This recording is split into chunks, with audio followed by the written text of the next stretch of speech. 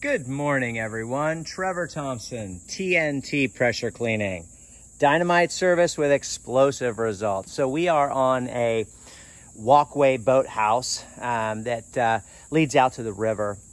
They're just short of 5,000 square feet, and they run just under about 1,200 linear feet on this particular walkway. So what we're going to be doing is pressure cleaning and getting rid of all the mold, mildew, algae, dirt, grime, tannin stains, bacteria, fungus, lichen, moss, all of the organic matter we're going to lift by pressure cleaning using our sodium hypochlorite and wood surfactant.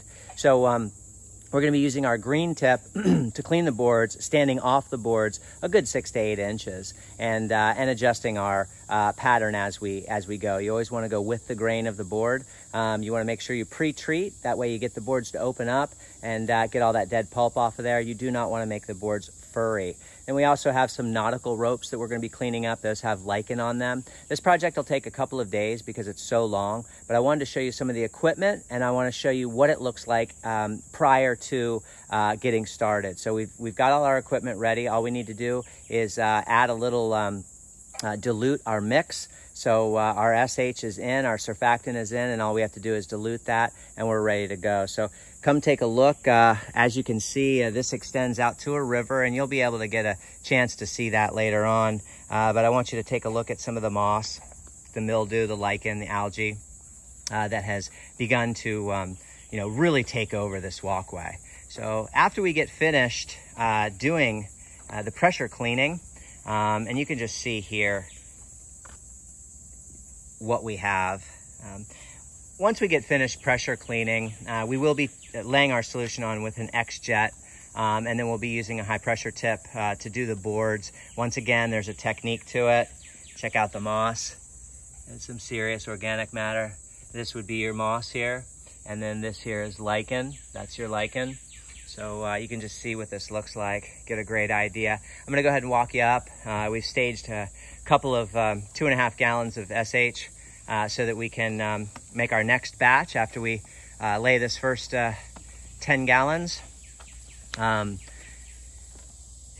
We will be, after pressure cleaning, once again, we're going to be using a stain and sealer to treat these boards, give them UV protection, make them waterproof, and give them the desired color that the homeowner wants. So this process will be a lengthy one. We're certainly in no rush, and it is a great opportunity to just really be at peace and be out in Mother Nature. It's pretty awesome out here, and so here is our SH. Make sure you guys have your jugs labeled. We're going to toss a couple of those in. I talked to you guys in a previous video about being a mobile exterior cleaning contractor, and this is one of those jobs where you're 1,000 feet from the road. So it would be very difficult to not only are you 1,000 feet from the road, but then you have another 1,000 feet to get to the river. So you're going to need lots of hoses, and you're going to need we're not going to run any more than 300 feet of high pressure. Well, I'm running 200 feet right now, and I've got a 100-foot supply hose hooked up to a PVC run. We're going to be doing probably about 300 linear feet a day, something like that. We'll see how it goes. You never really know until you put your wand down and you start cleaning how fast things are going to go.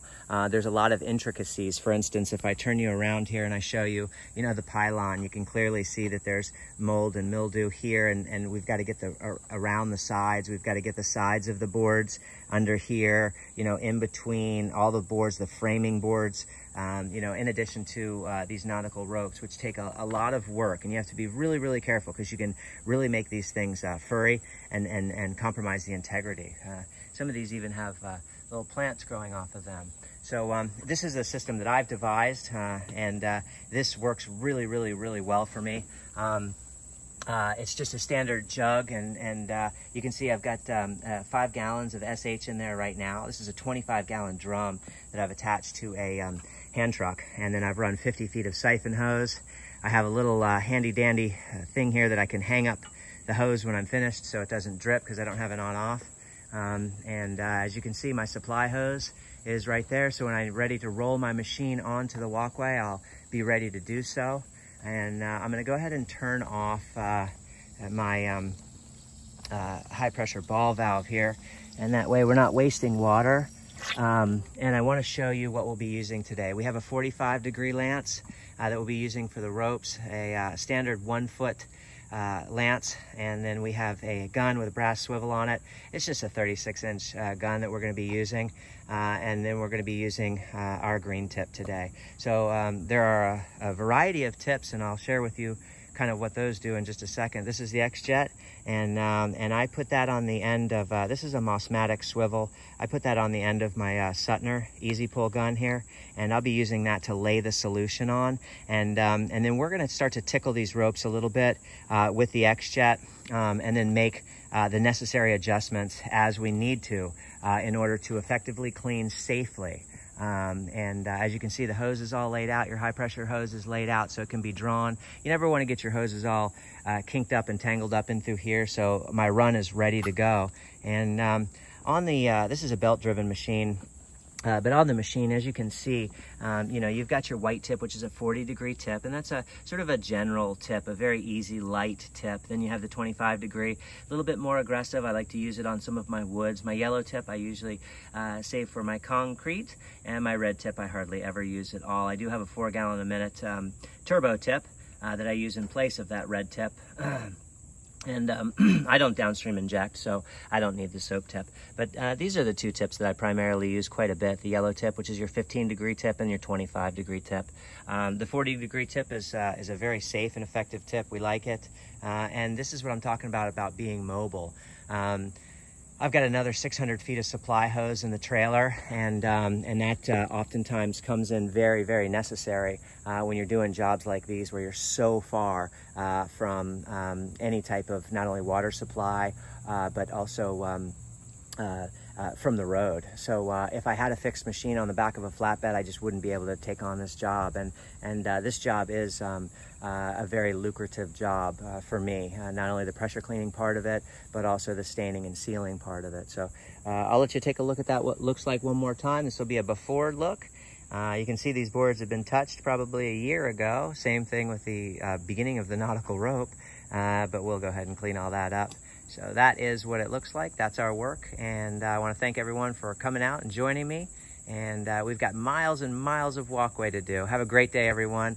Keep cleaning. Trevor Thompson, TNT Pressure Cleaning. Dynamite service with explosive results. Have a great day, everyone. Thank you for watching my videos.